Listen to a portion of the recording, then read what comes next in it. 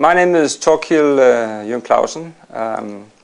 I'm the Managing Director of the DHI, Water, Environment and Health in Denmark, Water Policy.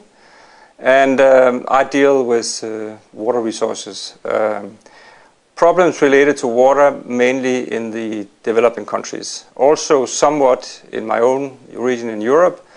But for 35 years I've been working mostly in Africa, Asia and Latin America with water problems affecting the developing countries, because that is where the problems are most serious and where people are most seriously affected by poor water management.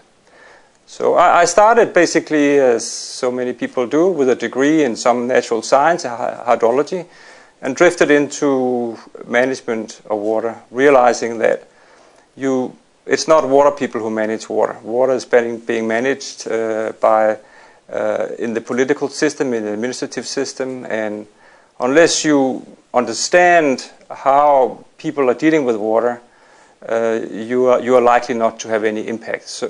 So my work is very much on how water resources should be dealt with at the local level, in the villages, at the national level, and also in the international level, because almost half of the world's population actually live in river basins that are shared between 2 or more countries.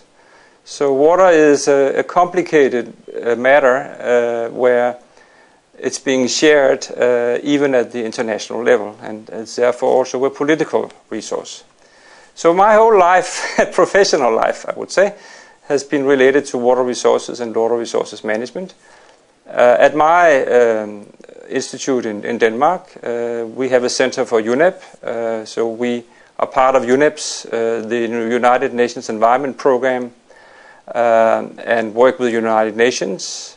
We work with other global organizations like the Global Water Partnership dealing with water, and in that way we work both at the, you can say, international level, where policies and so forth are being defined, down to the ground level where people are trying to get water out of a well. Okay, in that whole thing, my work has focused very much on freshwater. And ironically, the big message on freshwater has been, since the World Summit in Rio now 15 years ago, that you cannot manage freshwater unless you acknowledge that it is a resource that flows through everything. Water is like the blood of the body. If your bloodstream doesn't work, nothing in your body will work. Same thing with water. It is critical for everything we do. We can live without food for several days. We cannot live without water for several days. We cannot get food. We cannot sustain our forests, our wetlands without water. So water is everywhere in our society, and yet when you look at the way we are dealing with water, we are dealing with water, each one in our own little compartment. You have a ministry for agriculture, you have a ministry for energy, a ministry for water supply, and typically in most countries, and that is both in the south and in the north, they don't talk to each other. So there's a big fragmentation in water, and that has led to a lot of mistakes in water management. A lot of dams have been built that should not have been built that way.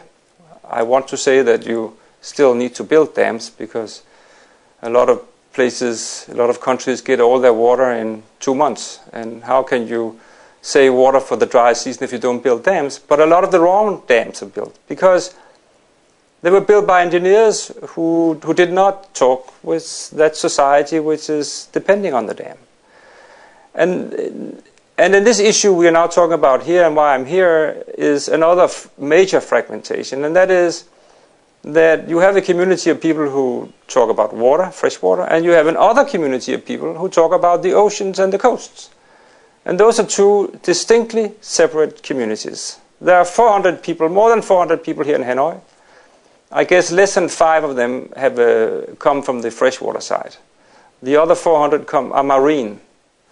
And vice versa. When I go to freshwater meetings, I got to look very carefully to find anybody with any interest in the coast.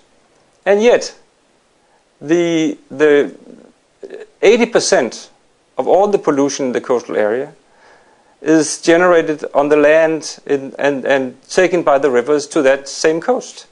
So how can you address a problem without addressing the root causes? And how can you address the root causes if you don't talk to each other? And that is the point. We don't. And again, you can say that a lot of the international community, like in the United Nations, is preaching this integration, the holistic thinking, that everything is interlinked. And yet, United Nations is just as fragmented on this. The coast people in United Nations, the marine people, do not talk to the freshwater people.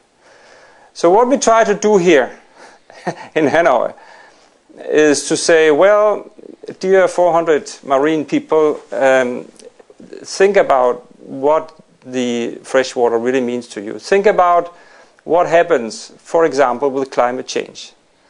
The IPCC, the UN's panel on climate change, produced a report just last year on what might happen as a result of global warming. Now, some of the very critical issues is that what is likely to happen in most places is that dry areas are getting drier, floods are getting worse, and sea levels are going to rise. So imagine a big city on the coast.